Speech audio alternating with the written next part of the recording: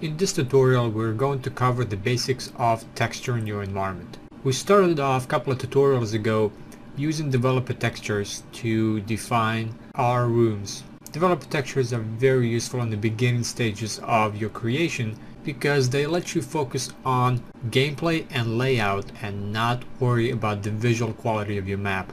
To begin texturing our environment, we need to enable the toggle texture application tool. So if we click on this, we have the face edit sheet come up, and it allows us to select textures on individual brushes, and it allows us to manipulate the scale, texture shifts. It allows us to justify or rotate those textures. We can browse through additional textures, we can replace them, and we can align them.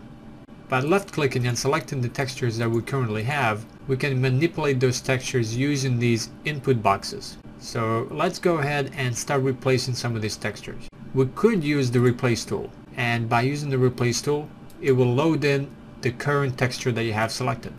And by clicking the replace, it tells you to find this developer texture, and we can replace with another texture. This will replace all textures that are using this developer texture measure wall, and it will replace with the chosen new texture. So by clicking on the browse, we open up texture browser, and in here we can select and filter different textures that we want to find. Counter-Strike Global Offensive gives us hundreds if not thousands of different textures that we can use. So by filtering, we can narrow down exactly what we want to look through. So we can type in wall. This gives us available wall textures.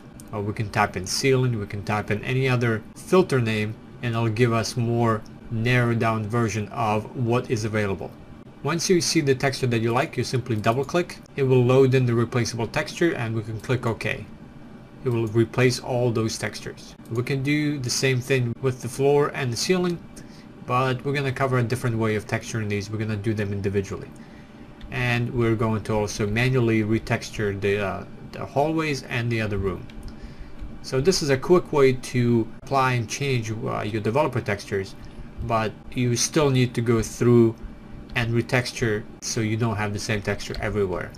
So this is a useful function if you have a limited set of texture that you want to replace, but on a larger scale, such as developer texture, this may not work as you want it to.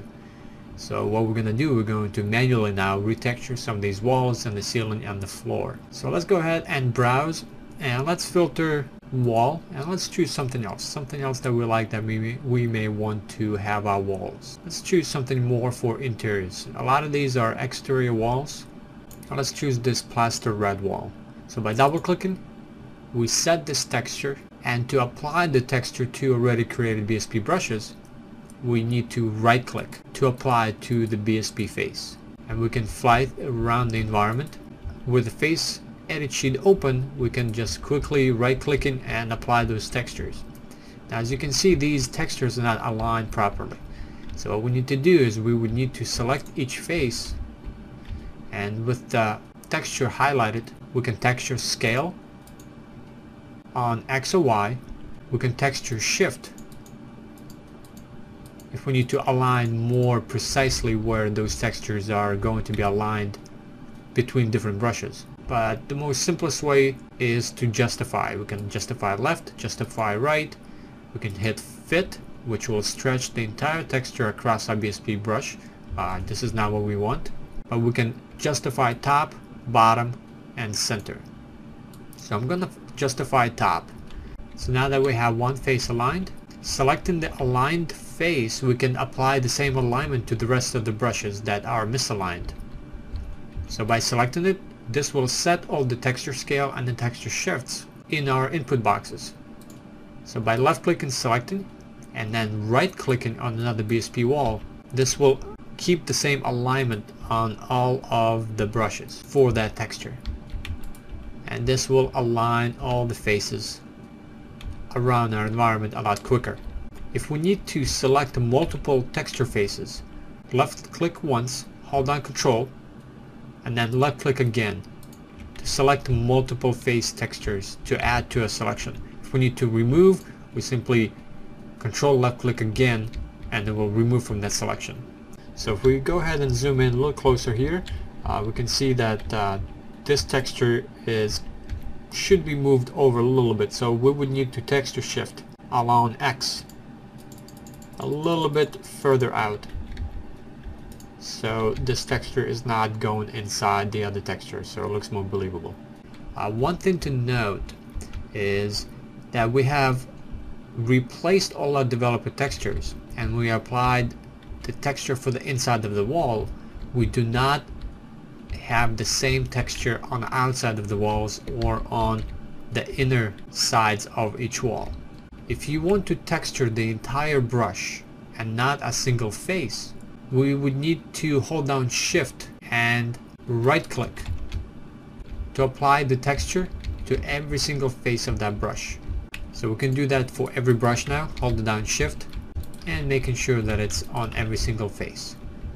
Now one thing you've noticed is if we go outside of the world, we get to see the texture that the player will never see. And one of the most important principles when you are creating your map is to keep your map optimized as best as you can. And to do that, you should not have any texture applied to a face where a player will never see it. So for faces that are outside in the world, we need to apply a nodraw texture. This will tell the render to not calculate those faces that are outside of the world. To do that, we need to go into Browse, Filter, nodraw, and use the nodraw texture on the faces that the player will never see. Now one of the ways you can do that is you can apply to the entire brush and then just texture the face that the player will see. With the current texture set to nodraw, holding down Shift, right click, will apply it to the entire brush and all of its faces. And then you can just simply left click to select and set the current texture to the red plaster wall, and then right click to just the face where the player will see, and the rest of the faces will stay as nodraw. And you can do that for every face. And we can go fly back inside, hold down Shift, right click, and applying it. And again, we can replace every face to a nodraw texture and then just apply the texture to the faces that we want. Click and Browse, set in nodraw, click OK, and then just retexturing the faces that we want. Now let's do that, the same thing for this brick concrete. So selecting it, then we want to replace, Browse, nodraw, OK. So now every single brush is set to nodraw, and then we can safely go and just texture the faces that the player will see. Now that we have nodraw applied, let's go ahead and just texture the rest of the environment really quick. So let's go ahead and browse, and let's filter floor. So let's choose this urban tile floor. Double clicking to set it, and then right click to apply. If we need to scale this a bit, let's go 35, scale this up a little higher, and then let's apply to the hallways. And let's go ceiling, browse, ceiling. Here's a nice ceiling tile, and apply it. Here we have our room textured. Now we can go ahead and expand further into the hallways and into the second room. Let's go floor, let's choose something different. Now let's go wall.